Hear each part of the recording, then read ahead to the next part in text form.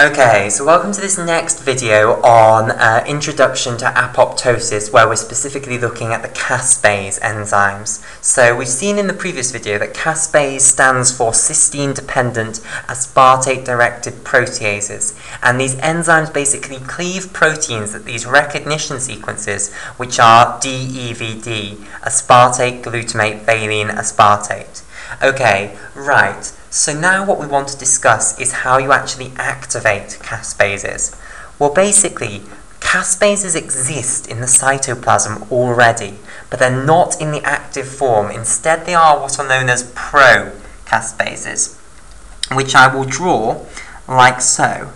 Okay, so they have three main portions, like this. They have this portion at the top, which I'm going to colour all of these in different colours. So let's call this portion in, let's colour this portion in green in the middle.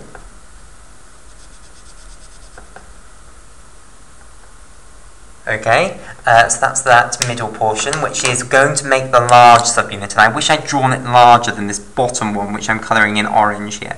I'm just going to outline. I think I prefer just outlining with highlighters than colouring in. So this is a pro-caspase, or at least it's a cartoon of a pro-caspase. Right.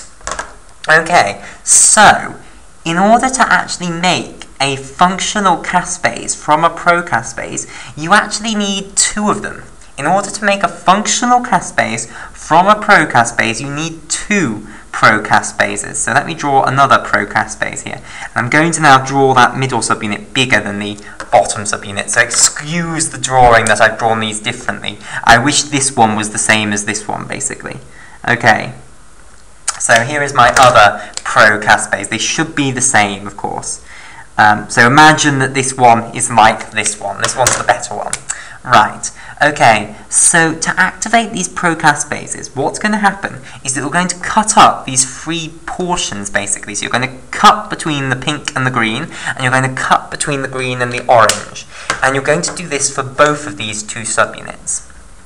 Okay, now these two pink subunits, these two pink bits here, those are known as prodomains, and they are not used in the active caspase. So they go off and they're not going to be important to us ever again. So these are prodomains in pink.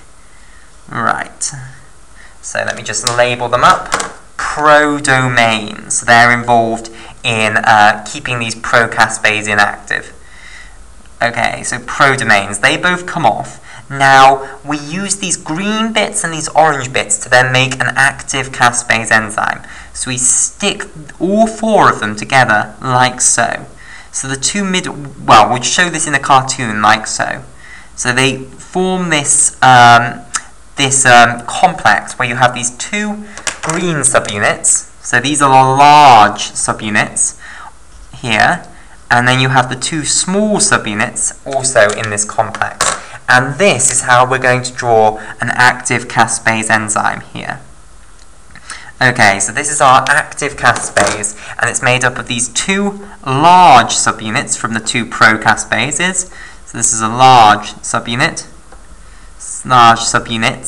and it's made up of these two small subunits, which are in orange. So these are the small subunits.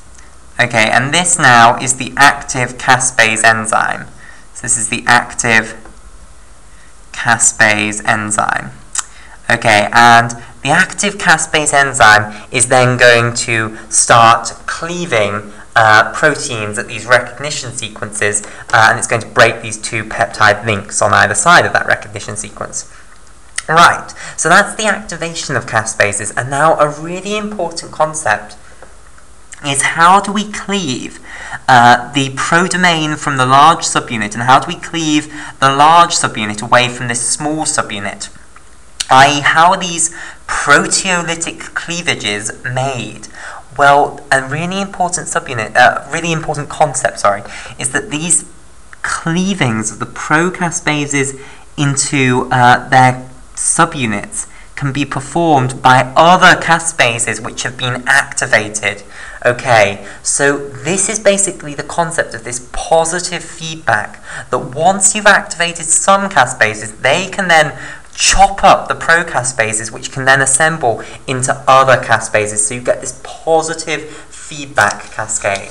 So let me now outline for you the process of, well, a basic outline of apoptosis. So some sort of signal comes in, okay? Apoptotic signal, okay?